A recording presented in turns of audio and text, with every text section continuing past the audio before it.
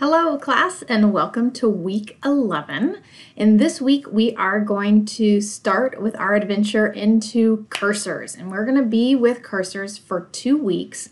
Cursors are the way that we get in and we can look around in our data, and then we can also learn how to update our data and insert and create new data, all without opening up a GIS software program.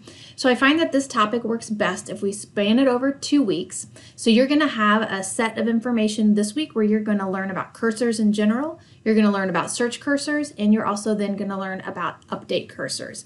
You'll run into the little dancing snake, you'll know that you're done for the week, and then when you come back next week, that's when we will start our adventures into what we call insert cursors, which let us create GIS data just from tables. If you have some XY coordinates, you'll learn how to create brand new data starting in the next week. So for this week, it's just about learning about those cursors and getting comfortable with them. And here you just come down and click on this link and head on over to module 17. Work through all of the things that get you there until you find your dancing snake. And as always, if you have any questions, don't hesitate to reach out. Good luck with everything for this week.